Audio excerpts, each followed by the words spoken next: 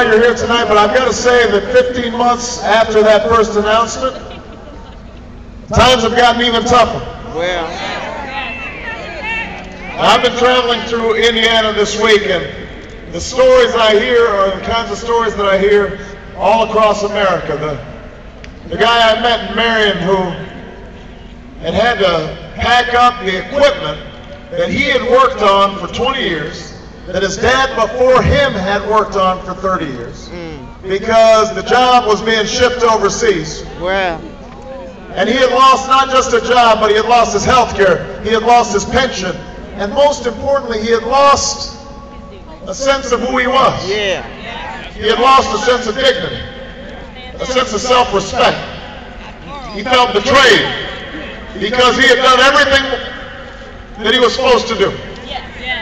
He had been striving for the American dream, and he felt as if it was snatched away from him. The same way as the Fisher family that I met just outside Indianapolis, and talking to Mike Fisher, who's in his 50s, and suddenly his Amtrak job is moving.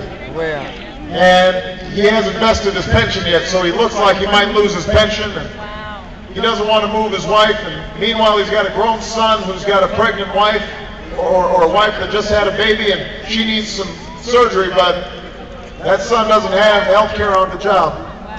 And so the wife just has to put it off. Just like the gentleman I met down in North Carolina, who has 3 children with cystic fibrosis, and so lost his home because of back-breaking health care expenses, and still doesn't have health insurance for his family.